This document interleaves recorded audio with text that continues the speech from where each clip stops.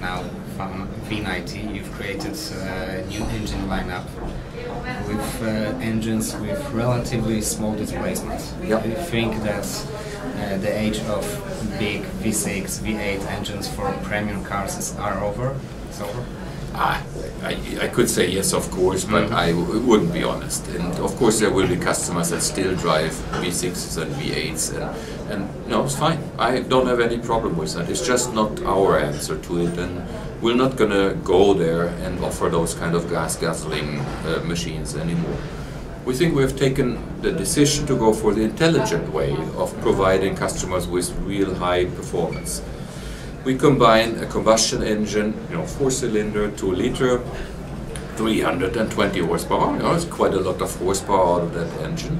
And we combine that together with an electric motor, battery into the tunnel, electric motor on the rear axle, and then you have 407 horsepower combined. You have an all-wheel drive, you have 640 Newton meters, you have 0 to 100 in 5.6 seconds, and you only need 2 liters of fuel consumption. That's our answer.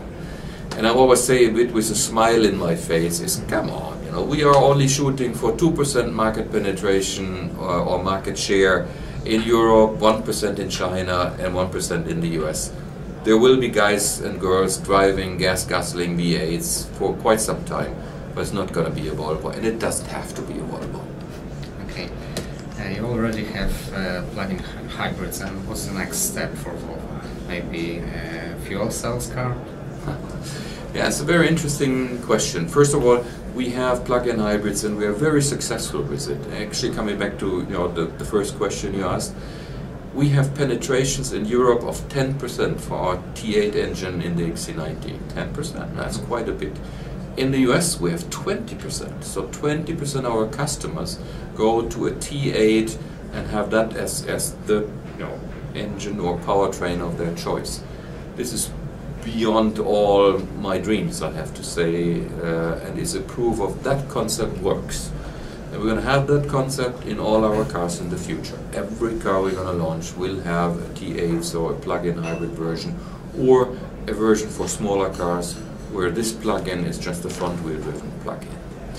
What's the next step? The next step after plug-in hybrid is battery electric vehicle.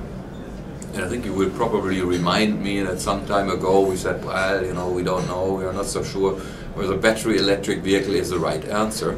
Well, I think now is time to really be ready for battery electric vehicle, because there's technology and cost coming the right way. Technology is improving, new chemistry is coming, prices are going down, and that is really making it an attractive approach, having a battery electric vehicle for Volvo, and we're going to do that. And we will launch a battery electric vehicle at the end of this decade. And the beauty is that our architecture is prepared for that. No big deal, we'll just put in a combustion engine, fine. We put in a plug-in hybrid, and the batteries in the tunnel and the motors on the rear axle, no problem. And then we use the same architecture and put the battery in the vehicle and have 2 motors, one in the front and the rear, and have a battery electric vehicle. You just need a can opener to make a little hole in that floor and put a battery in. Have very ambitious plans about safety.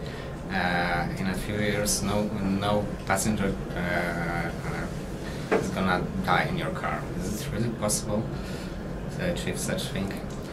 Yeah, we think it's possible. But on the other hand, you need to understand it's a vision, first of all. But it's also a commitment given from Volvo to do the utmost technologically possible to really make happen that nobody gets seriously injured or even being killed in a new Volvo. If some people do, some things they shouldn't do in cars, we can't protect everything and everywhere if people really misuse cars and systems, etc. But as a absolute, our vision and technology we're developing goes and follows our curve. And we have this line actually going from many fatalities to 0 fatalities, and all our cars are exactly like a pearl chain on that line.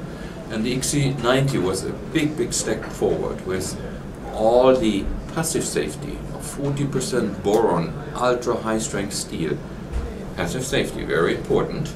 And all the active safety systems where we just have run-of-road mitigation. We're gonna detect bicyclists, we're gonna detect pedestrians, large animals, the cars driving in front of you, behind you.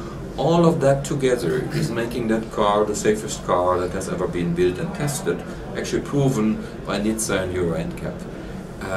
And that makes us confident that we are on our way. But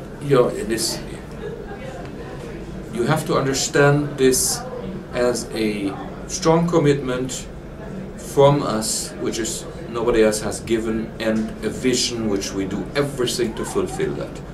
Will that be, as a, let's say 100% absolute dead end 2020? I don't know, maybe it's earlier. Maybe it's going to be a bit later, it doesn't matter. We work as the brand the hardest amongst all OEMs to make it happen. By the way, with very great support from the Swedish government, actually, that have the same strategy and vision for Sweden. 0 fatalities. Okay, thank you very much. Thank you.